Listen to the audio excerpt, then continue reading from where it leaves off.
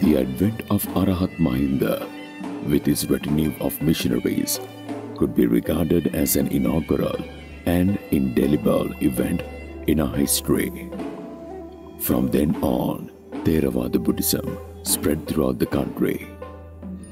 The great Dhamma has not only been a set of beliefs and a faith, but a great system which formed the lives of the people and nurtured our culture. With it, every aspect of our culture, such as language, literature, arts and crafts, customs, modes of worship and festivals developed and went headway.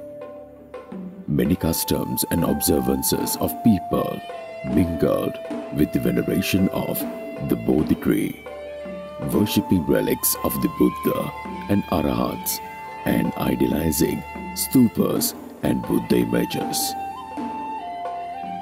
Writing and preserving the Tripitaka, the teachings of the Buddha, in book form at the Aluvihara in Matale during the reign of the King Valagamba by the Mahasangha is a landmark in the history of Buddhism. This is known as the Fourth Council in Theravada Buddhist history. Art of writing was gradually established and Buddhist literature written in Pali, Sanskrit and Sinhala languages developed. Buddhism spread in the country in no time, and many took to monasticism. They both learned and were disciplined in Dhamma. Jayasri Mahabodhi, one of the most sacred symbols related to Buddhism, was brought in by Bhikkhuni Sangamitta during the reign of King Devanampiyatissa. It is one of the 8 sacred locations in Anuradhapura. The sacred tooth relic brought into the country during the reign of King Kitsirimevan is kept in the temple of the tooth relic in Kandy. With the influence of Buddhism, developed various religious constructions, the main construction being the stupa. With it, several other architectural creations came up. They are Vahalkada, Vatadage, Korawagala, Muragala, Sandakadapana, and also sculpture, carvings, and paintings. According to Mahavansa, the first ever stupa built enshrining the relics of the Buddha or any other sacred thing is Mahayangana Stupa. Tuparama in Anuradhapura is the first stupa built after Arahat Mahinda's arrival in the country. The other notable stupas are Ruwanvälisaya, Abhegiriya, Jetavana, Kirivehera, Rankotvehera, and Mirisavatiya. Samadhi statue in Anuradhapura embodies the purity and serenity of the Buddha. Mihintale is the location where Arahat Mahinda preached Dhamma to King Devanampiyatissa and the citizens on a Poson full moon Poya day. Sripadasthana is an important place of worship situated in Ratnapura district.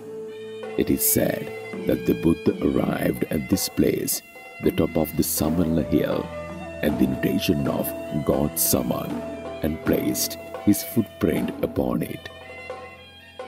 Art is another important aspect of Buddhist culture.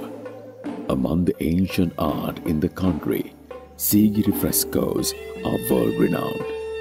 Art in Buddhist temples is based on the life of the Buddha, history of Sri Lanka, and Jataka stories. the frescoes in Tivanka Image House at Rajamahavihara in Yapahua and at Kalani Rajamahavihara are also excellent works of art. With the arrival of Arahat Mahinda, religious thinking, religious rituals and festivals became more orderly and systematic.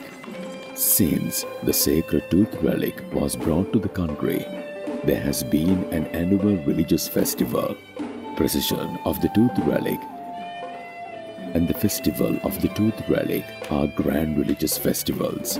There have been a series of religious rituals and meritorious activities in the name of Sri Mahabodhi tree since its arrival in Sri Lanka. Sri Mahabodhi tree and the sacred tooth relic are of much influence on the lives of Sri Lankans. Duruthu Perahara in Kalaniya is also an important cultural activity. Festivals of Vesak, Poson and Asala held in the respective months. Recitation of Pirit, Dhamma sermons, Katina festivals are the religious ceremonies inherited to Sri Lankans from ancient times. The religious festival most important for Sri Lankan Buddhists is Vesak. On this day, people engage in meritorious acts such as doing various material offerings, including food, incense, oil lamps, and flowers in the name of the Buddha. Adherence to religious principles, listening to Dhamma sermons, taking part in meditation programs, and observing Sale, erecting pandals, lighting lanterns, doing many other decorations in celebration of the Buddha's birth, enlightenment, and the Parinibbana are the norm.